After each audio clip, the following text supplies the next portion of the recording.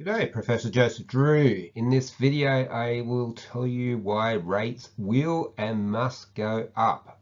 Rates, I'm talking about local government taxes. It is inevitable because of a series of public policy mistakes that we've made over many years, and now we get to pay the price for those mistakes. So, the first reason, and probably the most important reason, is really bad public policy making over many years. So we all know, if you watch my videos, you'll know about the bad decisions about rate caps for Victoria and New South Wales, where councils' rates can only go up by a certain percentage, which is determined by relevant agencies. We've had bad amalgamation programs in Victoria, in New South Wales, and in Queensland, which actually increased the unit cost for local government, made it more expensive for them to do business. And then we've got a FAG grant program, financial assistance grants, which is money from the Commonwealth Government, which is allocated by state local government grants commissions. There is one piece of federal legislation, but each grant commission in every state is beating to their own drum. None of them are doing it properly. None of them are abiding by the legislation. And as a result, our most vulnerable communities in Australia, our communities in low socio-demographic areas and communities in rural and regional areas are missing out on money, and that is financially crippling. The result of all this bad policy is that we must take in more revenue from our local government rates in order to mitigate the problems created by higher tiers of government. The next thing is inflation. I've made several videos about this. I was out there well before anyone else was, saying that of course inflation's not going to be transitory. If you're going to monetize debt, give away free money, have supply shocks, lock people in their houses and destroy productivity, of course you're going to get massive inflation, and it's not going away, and it hasn't peaked. It's nowhere near peaking, and it's starting to get embedded. And that, of course, will make it more expensive for local government to do business. And a lot of the local government systems, they're about to negotiate new enterprise bargaining agreements. Their staff will be asking to be paid a lot more than 2.5% extra every year, like they have for many, many years. They'll be wanting their pay to match inflation, which at the moment the RBA is saying could be 7%. I suspect it will be much more than that. That will add a lot to local government costs. It's typically 30 to 40% of a local government's costs. The other big contributor to local government costs are materials and contracts. Local governments are very energy intensive in terms of fuel, in terms of electricity. And we all know that electricity and fuel has gone up 20-30%. That money has to come from somewhere. They're also very intensive in terms of materials such as concrete and steel, and they also are the things that are going up a lot in price. I've had engineers tell me that steel's gone up 50%, concrete's gone up 20 to 30%. And as a farmer, you can see from the background, I know that steel's gone up because I recently put in a fence and I almost died at the price of the posts I'd had to buy. So if costs are going to go up, there's only a few options. One is you put your taxes up accordingly. Option number 2 is you slowly go broke. Option number 3 is you visit inequity on the next generation by racking up explicit and implicit debt. There is no magic bullet. If costs are going to go up, of course local government costs also have to go up, i.e. local government rates. So the next reason, and this is a powerful reason for a lot of the pressure on local government's finances, is this fiscal illusion. In Australia, over the last 3-4 decades, we've been conditioned to think that all tiers of government are bottomless pits of money. You just keep asking for things and you get them for free and you never have to pay the cost. That's because we haven't been paying the cost. We've racked up trillions and trillions of dollars of debt over the last 2 decades at all levels of government.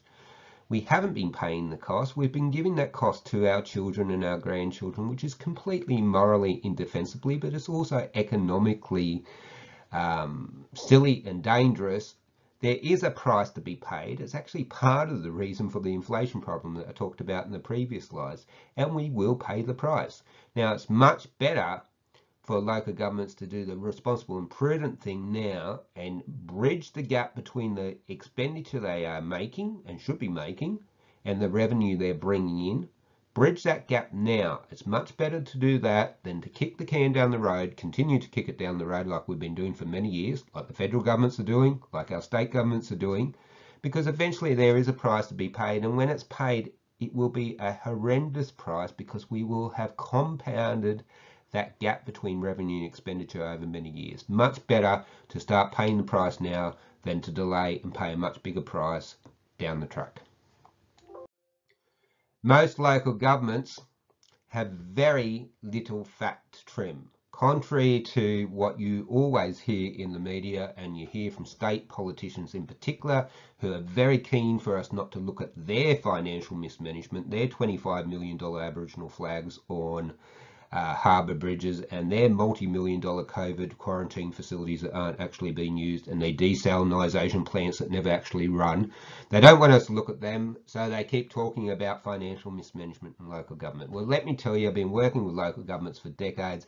There is very little fat to trim. There is very little waste. Occasionally local governments do stupid things, but they don't go buying multi-billion-dollar submarines that they never get either, like some of our other tiers of governments do. They're certainly much more frugal than our other tiers of government, much more accountable and much more transparent than our other tiers of government.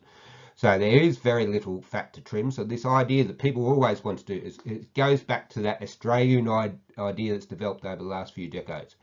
Oh, we don't have to pay more. We'll just have debt for our next generation. Or the other word I always hear is, we'll just have greater efficiencies. Well, they're just not there. There is no fat to be trimmed. It's already been trimmed.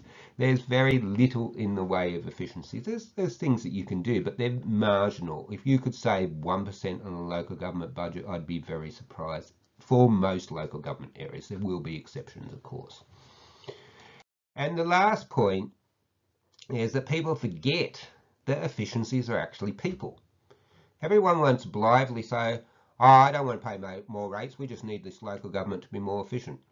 Well, let's start being honest when we talk about efficiency. Instead of saying we want our local government to be more efficient, or we will be more efficient, let's say we want our local government executives and managers to sack people and suddenly have those people without a job and a career path, and to also have less people at the local government, which means our service quality will and must deteriorate, or we will be asking existing workers to do far more work and free overtime and the like. Because that is what efficiency actually is. I'm not saying you can't make savings, but people have it in their heads that you can save 10, 15, 20% in local government budgets. It's just not. It's a fantasy. It really is. As I say, often you might be able to save 1%, a few percent. Can you make those savings stick? Usually I find I look back at that council 2 or 3 years later and they've gone back to their old ways anyway. The efficiencies just aren't there at the scale that people think it is.